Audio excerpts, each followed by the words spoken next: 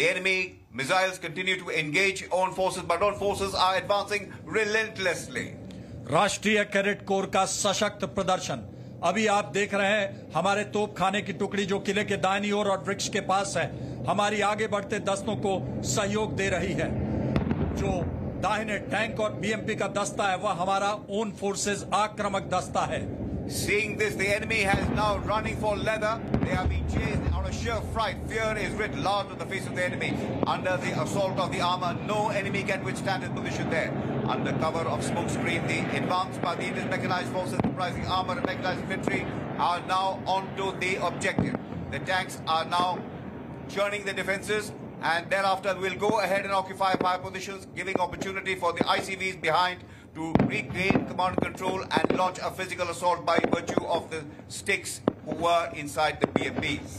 आप देख रहे हैं किस प्रकार हमारी टुकड़ी शत्रु के ठिकानों को नष्ट करने के लिए आगे बढ़ चुकी है।